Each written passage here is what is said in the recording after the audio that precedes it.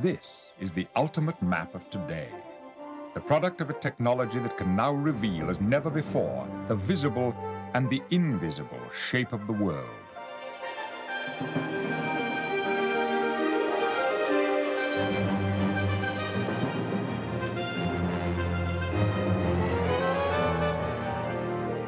It all began 150 years ago.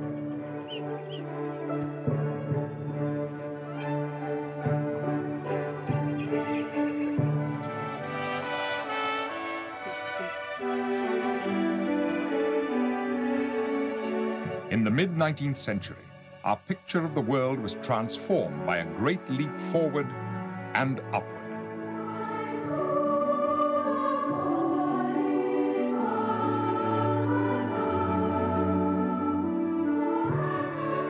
Lighter than air, this fragile envelope of gas set free the human eye.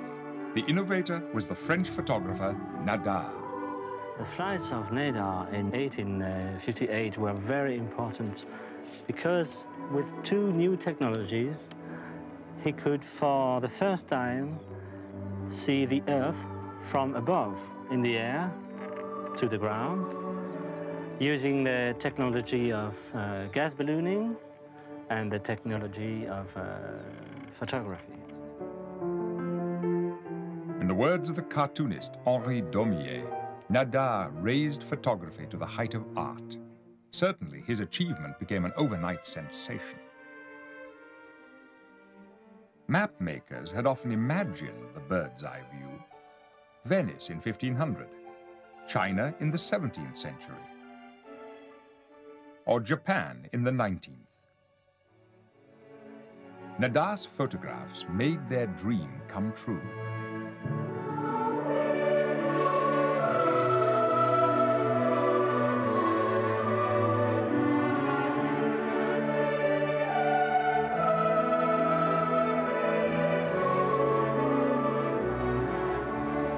The aerial camera was the first stage in a process which would create an entirely new perspective on the world, the view from above. Now map makers could verify their work, old or new, as the landscape unfurled beneath. And it was so much quicker. In 1885, it was estimated that only 12% of the world had been accurately charted. Within a century, not only would the whole surface of the Earth be mapped, but also what lay hidden and invisible beneath.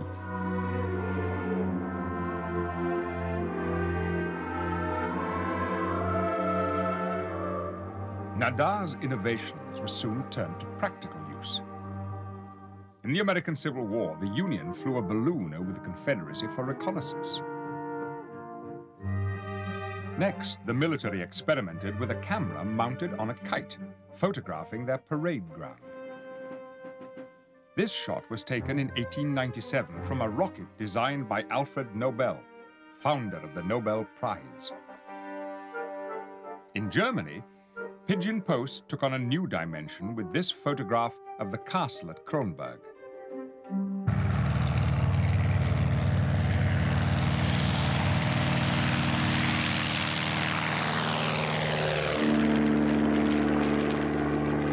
By the time the First World War broke out, a new camera platform had been developed, far faster and more maneuverable.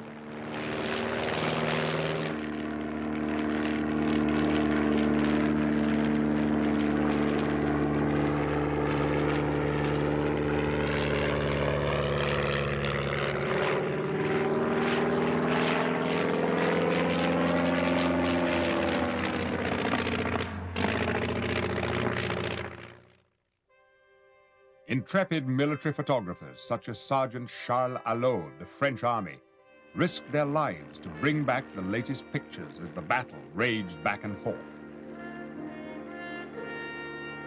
His diary. September the 7th, 1915. We set off, gaining heights south of Verdun. Clear skies, patches of postcard color below. I check my map to work out where we are. We're coming up to Fresnes-en-Veuve. The pilot looks around nervously for German planes. We cross the French lines. Now we're over the German trenches. Can they see us? I hope not. I take a shot. And another. At the third, I hear a strange bang. Suddenly, there are explosions all around us. Another 50 meters and a very near miss. Despite the turbulence, the camera holds firm. I need 2 more shots to finish the job.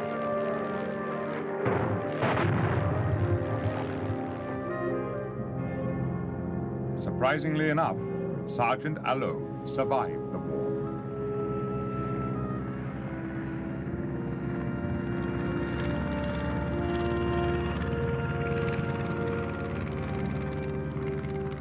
Les Allemands se trouvaient de ce côté-là, les Français de ce côté-là.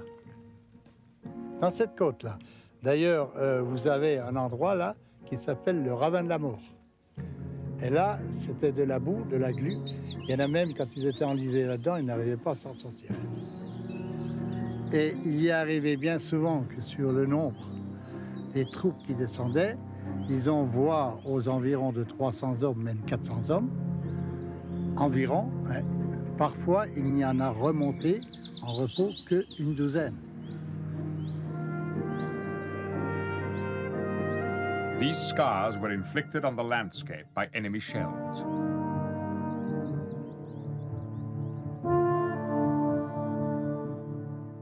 Photographed by Allo in 1917, they were then rendered into a map. The battleground changed, but the purpose remained the same, to provide accurate, up-to-the-minute mapping of the war's destructive progress. And there was an unforeseen bonus for posterity. When Allo photographed Douaumont Fort, he captured on film the tiny village in the background, the first and last aerial record.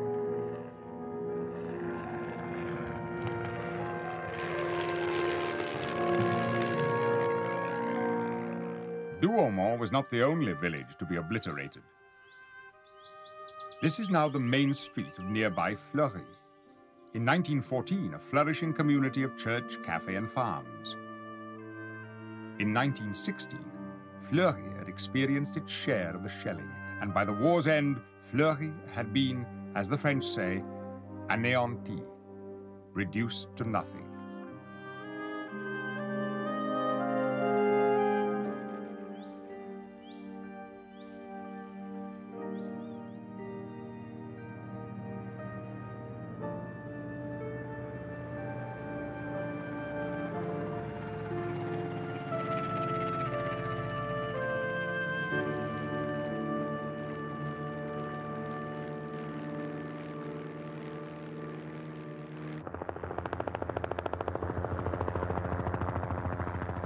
While Europe was in the throes of World War I, American mapmakers were taming the Wild West, and they still are, but by helicopter.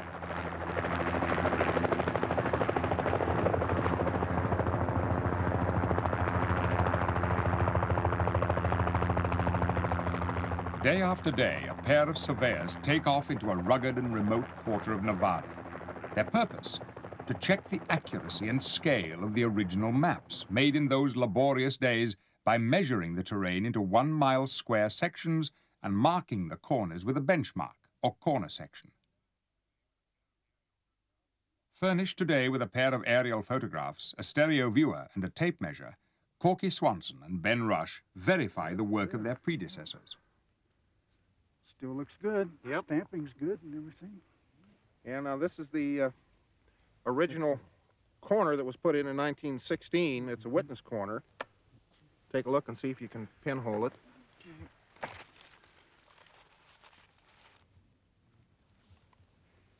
Now I'm looking for that bush over there. Looking for it on the photographs. And once I find it, then I just pinhole it on the photo. You can pick out the bushes, the rocks, every little detail down there that's on the ground. There, we got that. Now all we have to do is measure a distance from the corner to that bush. Corky and Ben are today's equivalent of the ancient Greek scientists or the British surveyors of India. There is almost a quaintness in the continuity both of purpose and the tools of their trade. Okay, 20 feet. Exactly. 20 feet exactly? Mm-hmm. Due east. Due east, okay. Yeah. Well, that takes care of this one, Ben. Let's go over the helicopter and organize and see where we need to go next. Well, the next one's going to be up on top of the ridge on top, there. huh?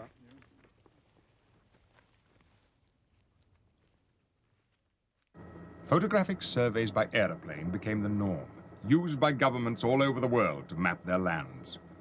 But since the earliest days, there has often been a secondary purpose: to exploit the Earth's resources, minerals, water, and in the vast expanses of 1930s Persia, oil. In searching for a new oil field, likely country is examined for indications of oil-bearing strata that may exist below. Photographs are taken from the air in such a way that each overlaps the previous one by 60% of its area. After being developed and printed, the photographs are laid on a table in the mosaic room, the prints overlapping so that common details coincide. In this way, a complete photographic map is built up. A few years earlier, a less commercial but far grander flight was planned to Mount Everest. How's the visibility? 17,000 as a haze and no clouds. You prepared to go, Clydesdale? I am indeed. And you, McIntyre? Rather, let's get on with it.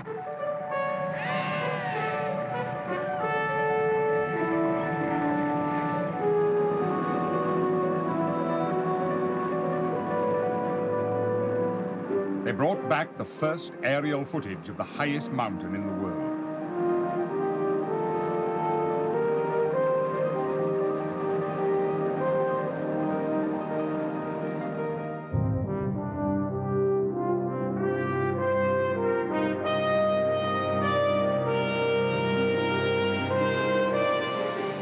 Today, over 200 men and women have stood on the summit. Yet a definitive map of the roof of the Himalayas has only recently been achieved. It's a map of using the most detailed, most accurate, sophisticated equipment that's available today in mapping an area of the world. We used stereo photography from the space shuttle Columbia, and then we used a Learjet to give us aerial photos of the area to give accurate detail of the cover. Boulders, moraines, glaciers in great detail. So this map took a considerable amount of time to put together. It's done in the Swiss mountain relief style, and I think it's one of the most beautiful maps that we've ever done.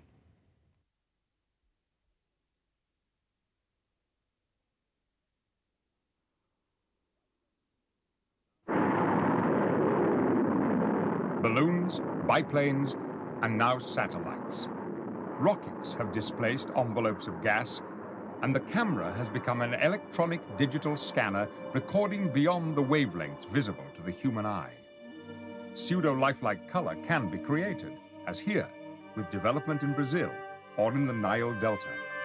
But color is essentially used to highlight a particular feature: hot lava flow from an erupting Mount St. Helens, or phytoplankton in the Atlantic Ocean. A satellite can even detect signs of that alluring element which drew the pioneers and conquistadors across the world hundreds of years ago in their gamble for gold. Of course, you know, the state of Nevada is well known as a gambling state.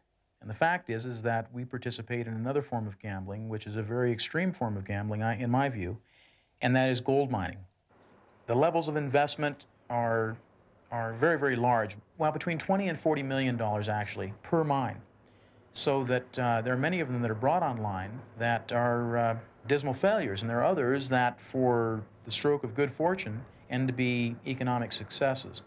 And the fact is, you don't know when you start out. So we look at individual known gold occurrences, and then from those known gold occurrences, extrapolate outward into areas that aren't very well understood, but look for the same type of spectral signature, if you will, that are displayed here. And we can do all sorts of manipulations with a computer and an image processor and find other areas that are likely to contain gold. So therefore, when we look at zones, yellow streaks, which are not themselves gold zones, but rather somewhere inside may be gold zones, that with a structural interpretation can zero us in on the targets that we need to look at in the field and prospect in the field.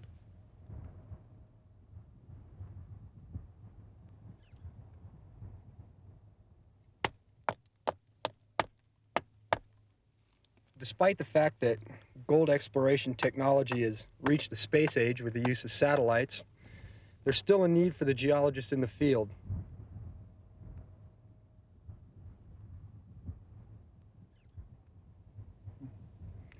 Gold is a naturally occurring element in the Earth's crust, and the pursuit of it has caused quite a gold rush here in Nevada in recent years.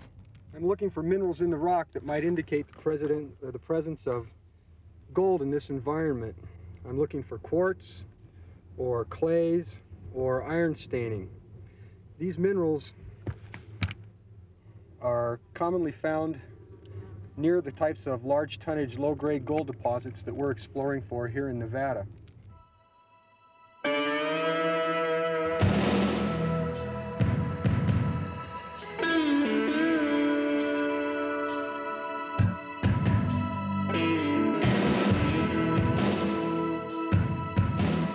From each ton of excavated earth and rock, only 1 to 2 grams of gold will eventually emerge.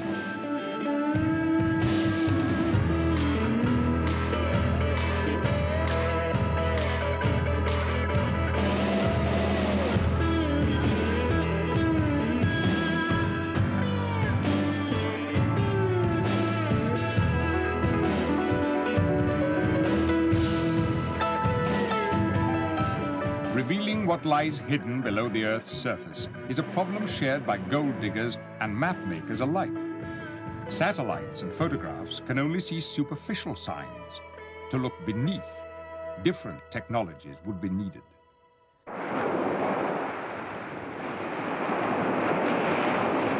Almost 3/4 of the world's surface is water. Since sailors first ventured into that element, they have told tales, more myth than truth, of sirens luring them to a watery grave and mysterious monsters lurking in oceans immeasurably deep. Amongst those who set about separating fact from fiction was Prince Albert I of Monaco. As a monument to his life's work, he built this world-famous museum for posterity. The princes of Monaco have always taken a keen interest in the Mediterranean and in study of the seas, but I think my great-great-grandfather, Prince Albert I, was the first one to really take a scientific approach to it. In his day, very little was known about the seas and about the ocean floors, about currents, about animal life, and he really initiated a lot of the programs we now know concerning ocean studies. Between the 1880s and 1915, Prince Albert mounted several expeditions, his ships purpose-built for oceanographic research. In 1904, he produced a 24-sheet world bathymetric chart, or depth map. Updated versions, still using the convention, the deeper the blue, the deeper the ocean, are used today. But they don't tell you what the ocean floor looks like.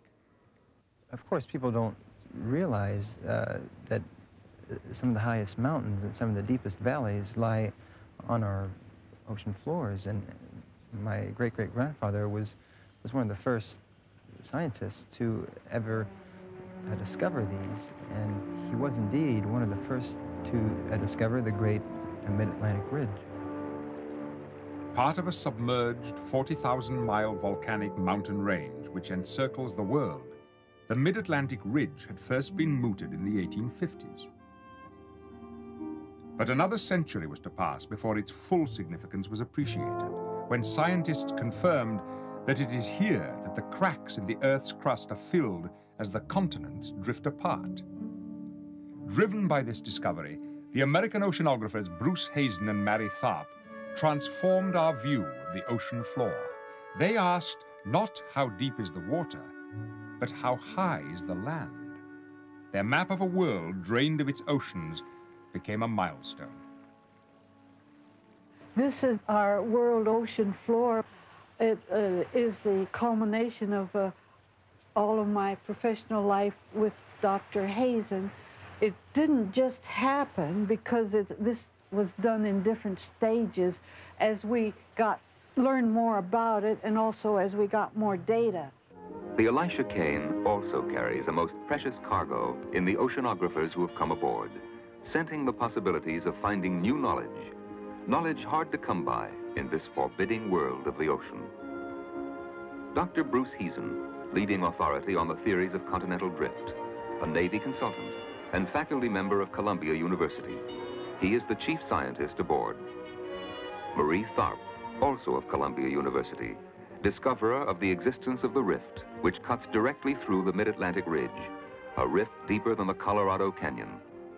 Here is our Rift Valley, and it's midway between South America and Africa. This was a very important map when it came out in 1961 because it sort of pointed out the fact that there might be something to this theory of continental drift, because not only now the continents match up each other, but we found this deep valley right in the middle, which would show where they had pulled apart. Ms. Tharp noticed this on her profiles, noticed this deep valley along the axis of the ridge, and connected it up. And it's indeed one of the most important discoveries that's been made in the topography of the ocean since the war. Let's see, I had discovered the Rift Valley in 1952. It took 8 months to convince Bruce it was really there. A very skeptical man. He didn't publish on it or announce it until 1956. Then I spent the next 20 or 30 years mapping the ocean in much more detail as we got more soundings. And the first sound source that was used for that method was half-pound charges of TNT, which were thrown overboard from a ship underway at full speed. And the return of these sounds was recorded on the ship on a graph. And then that would give you a picture of the bottom and the layers and the depth to the rock underneath. It worked out fine for just about 1 million miles that they used it, and we only had one fatality when the TNT blew up in the guy's hands and blew him apart, and there was a hasty burial at sea. Recent computer animation can now render Tharp's ocean floor map in 3D and on the move.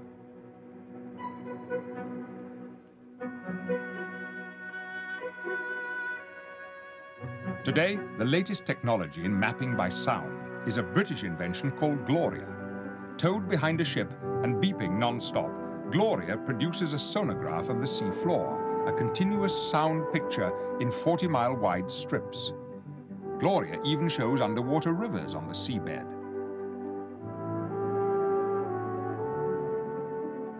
Again aided by computer, this is Gloria's vision of the triple junction off the coast of Madagascar.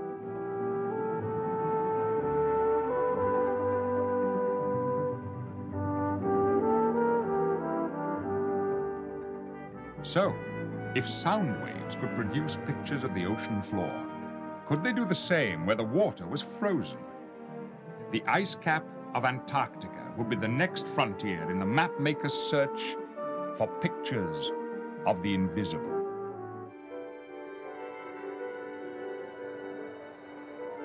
Due to its extreme climate, Antarctica has, until quite recently, been a mystery, the subject of conjecture, even pure fantasy, terra incognita.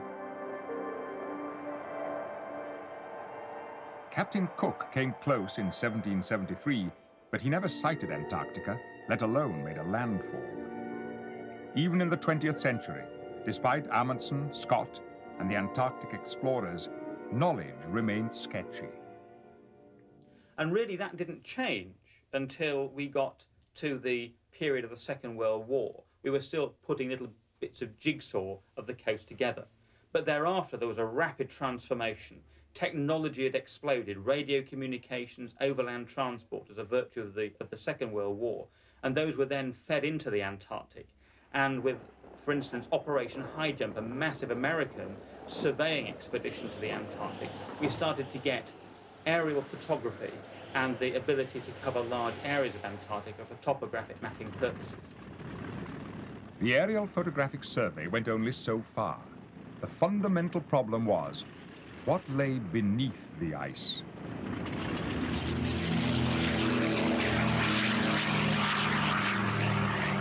The landmark, I guess, really came in the mid to late 1960s when it was discovered again through institutions in Cambridge that radar could be used to penetrate the ice sheet and also to map the surface of the visible part of Antarctica. And with American help, long-range airborne forays were made into the Antarctic right through the 1970s.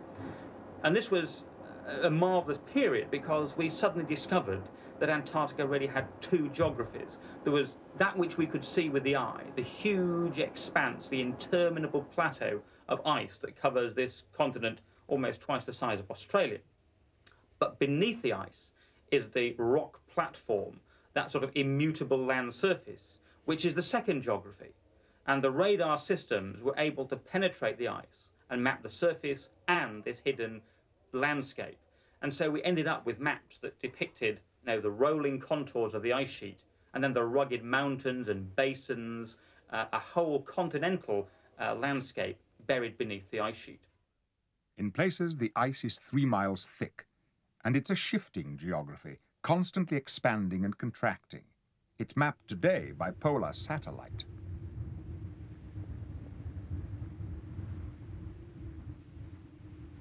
But there is a curious conundrum in the story of Antarctic mapping. This is Antarctica as we know it today. But turn it upside down and compare it with Antarctica as drawn by Orontius Phineas in 1531, with South America at the bottom. When you look at the Orontius map, it was compiled with no knowledge whatsoever of the landmass around the South Pole. And yet, we have a circular landmass, we have two parts, a larger and a smaller part, we have two embayments, one very pronounced where the Ross Sea is today, and we have mountains shown on the map. Now, these mountains aren't depicted in the center of the continent or in a particular way. They're actually arranged around the margin and then up through the center, which is exactly the way in which scattered outcrops and the Transantarctic Mountains, one of the major mountain chains of the world, straddles the Antarctic. It's really quite fascinating. I have no answers. It's a jolly good guess. I just leave it for people to puzzle over. Shortly before Orontius made his inspired guess at the shape of Antarctica, the Portuguese virtually invented a map of Brazil, their stake in the New World.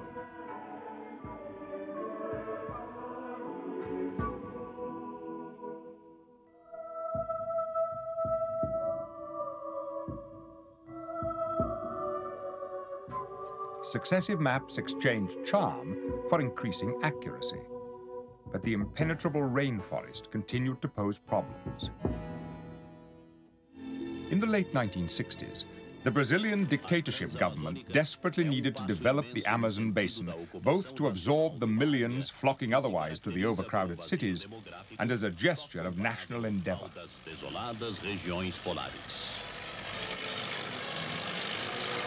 O presidente afirmou: "Não sei de tema que hoje mais exalte a imaginação dos moços que o tema de desenvolver a Amazônia. Nem sei que mais possa..." Conventional aerial mapping faced major problems in Brazil. Not only its size, the same as Europe, but the frequent cloud cover and canopy of trees. The solution came with a technological breakthrough which had just been declassified by the United States: side-looking airborne radar. The huge mapping project was named RADAM, from radar and Amazon. So it's a piece of cake to choose a device which looks through the clouds and doesn't care whether it's raining or whether it's night or whether anything else. It just goes up and penetrates whatever hindrance would have stopped the photographs, and gives you 24-hour service. We did a lot of the radar mapping at night, and I say it makes no difference. The all-American technology filled a Caravelle jet. Not only a radar transmitter the length of the fuselage and its associated recorders, but film and video cameras, both still and movie, for cross-checking the radar images, and a flight control computer to keep the Caravelle on a straight path to and fro across the Amazon.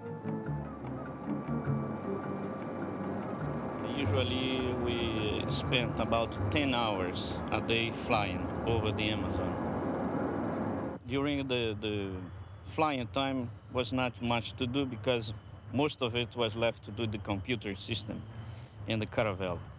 So sometimes we were playing cards.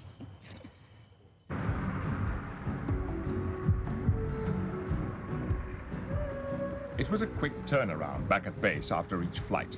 A new tank of fuel, a check on the electronics, and a change of crew, both pilots and technicians.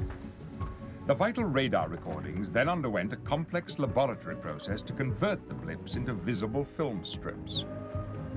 It has no sense of color in the eventual radar picture, but it has a very strong sense of form. If you will think of the lush beauty of fields, slightly rolling fields as seen just before sunset with a grazing light, you know how much form is given by the casting of shadows and by the inflections to the apparent darkness. The appearance of form is very much the same accented appearance of form that you get from viewing in the evening sun.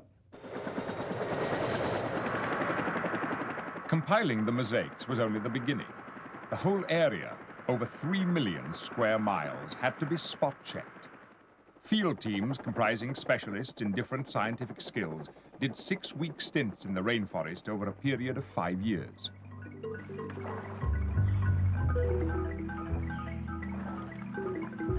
Evaristo Tereso was in charge of one team for the last 2 years of the Radam project. At the end of the day, all the people that are involved in search and area got together and discussed what we found during the day. And it was a classroom indeed, because we are learning among ourselves.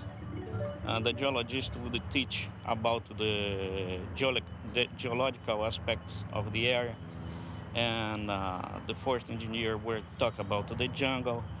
And at the end of the day, we had a clear idea of the area. Nunca, em toda a história do Radam na Amazônia, alguém dormiu numa casa. Sempre em barraca. Em torno de 90 a 100 homens acampados na selva, a importância de ter uma pista para descer os helicópteros. Então, essa era a rotina do projeto e nós quebramos um mito na Amazônia. Nós trabalhamos de janeiro até 22 de dezembro com chuva ou sem chuva.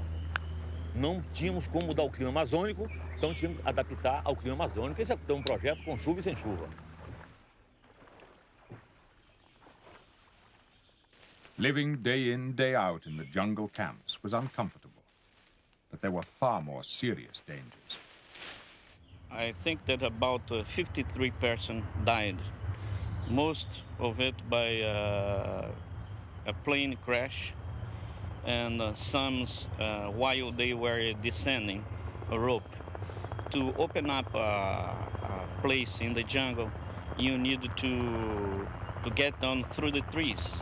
And sometimes those trees are 45 meters high, and it makes very dangerous. But the point is that when you are young and we're doing a job that you love, then no one thinks about pressures or danger. Então, não foi como eu falei, quer dizer, dentro do espírito de corpo que tinha no projeto, a liderança e o espírito de equipe, qualquer fato que ocorria era superado em 24 horas. No Rio Negro, em Alpés, um helicóptero nosso caiu no rio no fim da tarde, num voo de 1 minuto, de uma cabeceira da pista para outra. Caiu no Rio Negro, morreram 9. Todo mundo viu o helicóptero afundar e morreram os 9. No outro dia, todo mundo estava trabalhando como se nada tivesse ocorrido. Realmente foi um trabalho heróico. Disse o presidente Geisel, que esteve no projeto, que isso era um projeto, parecia uma guerra, só não tinha tiro. E realmente foi isso. Radam revealed unsuspected hills and valleys buried beneath the tree canopy. It defined the borders between jungle and plain, and even reversed one river's direction of flow. For the first time in history, the Amazon, hidden for so long, was on the map. Based as they were on radar, which looked through cloud and ground cover into the earth beneath, the Radam maps revealed more than features in the landscape. They charted potential: vegetation, soil types, mineral deposits. Due to their scale, they were only a rough guide, but they were enough.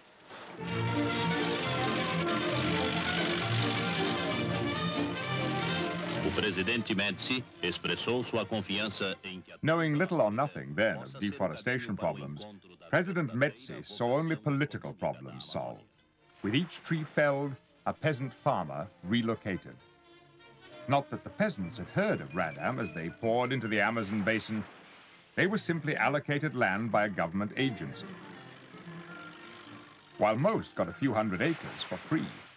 An actress and her husband from Sao Paulo bought 60,000 acres here for a cattle ranch. It was a serious investment, backed by thorough research. Eram 100 lotes de 2.000 hectares que estavam sendo licitados. E mesmo dentro desses 100 lotes, alguns lotes eram de terra muito boa e alguns lotes a gente sobrevoa, nós viemos aqui de avião, sobrevoamos a área para a gente poder ver o tipo de vegetação e pela vegetação a gente mais ou menos escolher. E a partir dessa sobrevoada, nós sentamos com os mapas do radar para poder ver o que o radar dizia analiticamente com relação ao solo. Amazônia. Ontem, página de folclore. Hoje, rumo e destinação dos brasileiros que dissipam a assombração do inferno verde com a disciplina do trabalho e preparam o amanhã com a fecunda semente da educação. Desbravei, porque aqui eu cheguei e fiz do nada. Essa minha fazenda, por exemplo, era mata virgem, eu fiz tudo, desde derrubada, plantio. Isso só me enriqueceu, quer dizer, me enriqueceu como ser humano. Eu acho que as pessoas que vêm para a Amazônia têm um tipo de experiência existencial que a gente não tem em outro lugar, entendeu? Porque a gente se desafia para determinados... Porque a gente aqui muda os valores são completamente invertidos aqui, alternados, né? As the rainforests went up in smoke, the values of Radam, which had seemed such an heroic enterprise, would soon be called into question.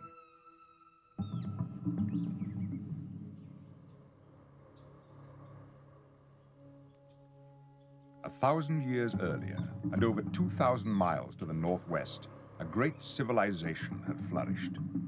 The Mayans. They too burned their forests to provide an agricultural breadbasket for flourishing cities far larger than the London of those days. Now, only the greatest of those cities survive, such as Uxmal in the Yucatan Peninsula. Many smaller sites, archaeologists suspect, have been lost to the ever-encroaching jungle. To find them, the experts have laid down their spades and turned to radar. Well, archaeologists are fairly conservative. I mean, we live in the past, don't we? That kind of thing. But the point is that I feel that we shouldn't deny ourselves our natural advantages. I mean, after all, we live in an age in which technology is moving forward very rapidly, and money's short, life is short. There are not very many of us archaeologists. There's an enormous amount of work to do in terms of finding out, about Maya civilization or any other big complex culture like this. And the more we can make our work efficient by means of technology as well as other means, the better. We at NASA Research Center near San Francisco are looking at Mayan ruins using satellite and aircraft data. However, satellite data doesn't really give you the resolution that you need or the detail that you need to map those particular places. So we have taken the opportunity to fly our ER-2 aircraft down to the Yucatan.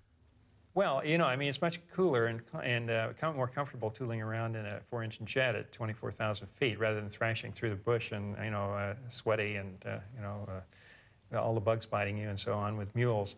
In our case, we took about 36,000 square kilometers. And then we put together a mosaic of these positive prints of the images and made essentially a map. And we would come down to the specific things that we thought we had found, a new site, for example. So what we're doing is looking at shadows of particular mounds of rubble.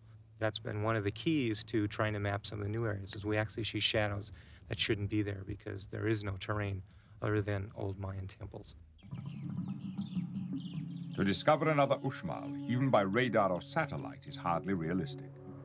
But to reveal smaller sites that build up a picture of a long-dead civilization is every archaeologist's ambition.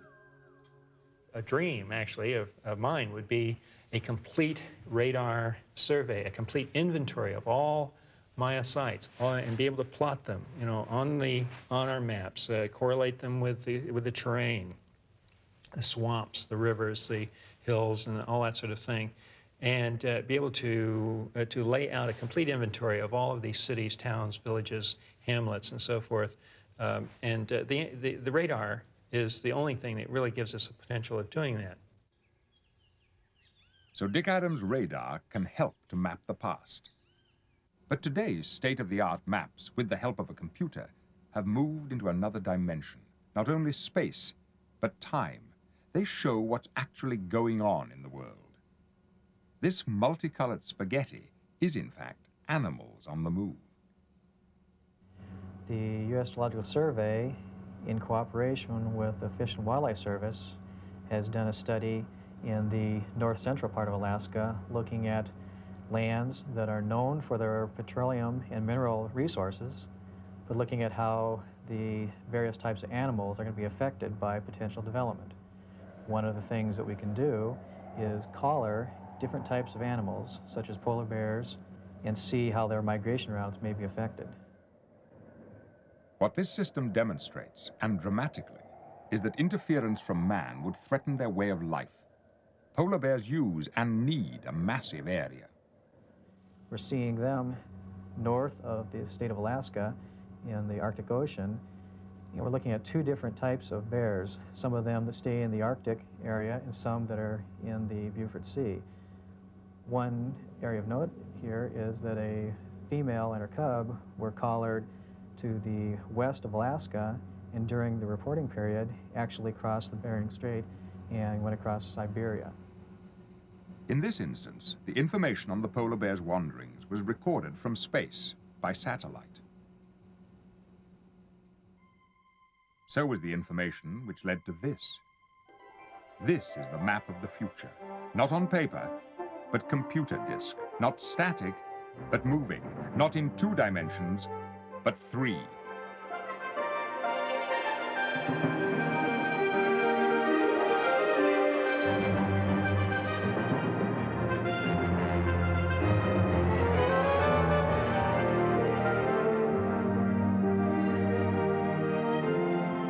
This spectacular vision is, in fact, a map of the Los Angeles area. Its creator, Kevin Hussey, of NASA's Jet Propulsion Laboratory in Pasadena. Visualization is useful to scientists for several reasons. One being that it allows you to see the unseen. The human eye-brain channel is the best data assimilation and integration system ever created. The more information that you can give the scientist through his eyes, the better are the chances of understanding. I mean, when you see something, it's much easier to understand than when you look at a whole series of numbers or stacks of numbers, pages of numbers. A picture truly is worth 1,000 words. In Hussey's magical maps, the artist is a supercomputer. We're looking at a 30-kilometer by 30-kilometer Landsat image of the Los Angeles area, actually the Pasadena area, centered on JPL. Keep in mind, this satellite is some 570 miles above the surface of the Earth. And what we're going to be doing is we're going to be showing how we take an image taken from 570 miles up and simulate a flight in a, quote, helicopter or aircraft. Now, this is JPL. This is where we are conducting this interview from. And this is the Rose Bowl inside of 2 golf courses that are next to Pasadena. This is downtown Pasadena. Okay, now, we also need, with the Landsat information, we need elevation at each one of these elements. Here you have mountains, you see bright red, and down where you have the plains, you don't see as much red. Okay, the elevation being registered or overlaid on the Landsat, or with the Landsat, we can now begin the process of picking our flight path. And that's what we'll do now. I'm going to elevate the position by rolling the cursor up and typing in elevation. And then I'm going to have my look angle down toward the ground. I change the pitch of the camera by typing in pitch. And you do have to know how to type and speak, actually, to do this. All right, by looking at this, I can see that the view I'm going to have is acceptable, and so I'm going to ask for a view to be rendered.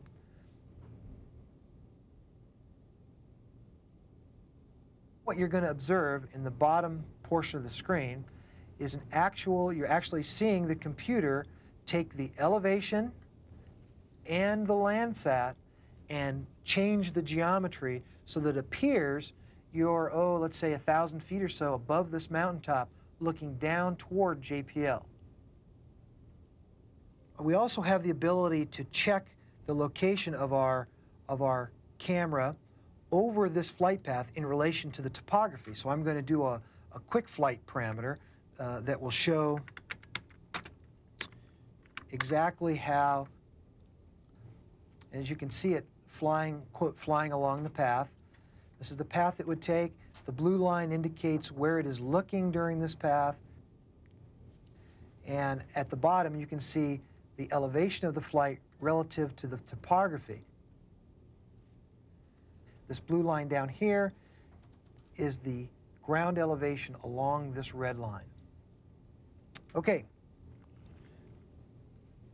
The idea here is, now that we've selected specific frames that are in will be in the movie, we need to turn the parameters over. In other words, we have to turn this information over to another piece of software that resides on the computer and let it run for, well, in the case of LA the Movie, it ran for 5.5 days non-stop without processing anything else. A machine capable of 4 million instructions per second ran 5.5 days to produce the 2 minutes required for LA the Movie. That's the equivalent to a stack of pages about 3.5 stories tall.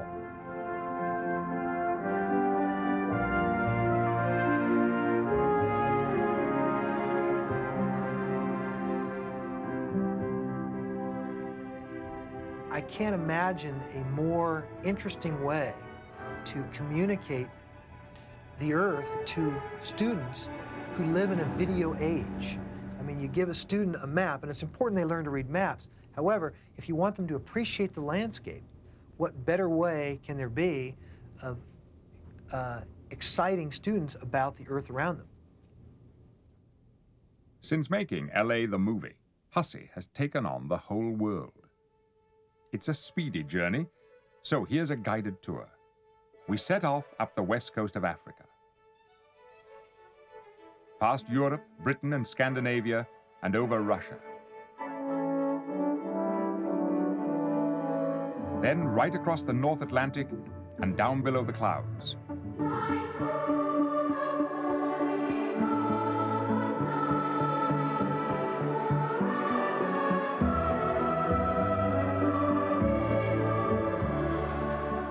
We circumnavigate South America and up past the Andes, pulling out over the North American continent.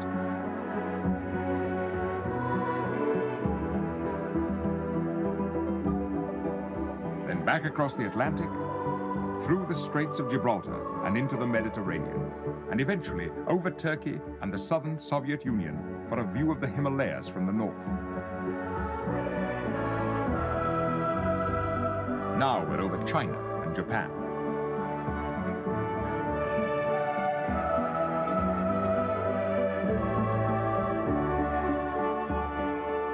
There is a scientific purpose to all this, the study of the crucial role played by clouds in the world's climate, a key tool in the understanding of our Earth as a living organism, and the risks to which we are now so carelessly subjecting it. This may be the map maker's final challenge.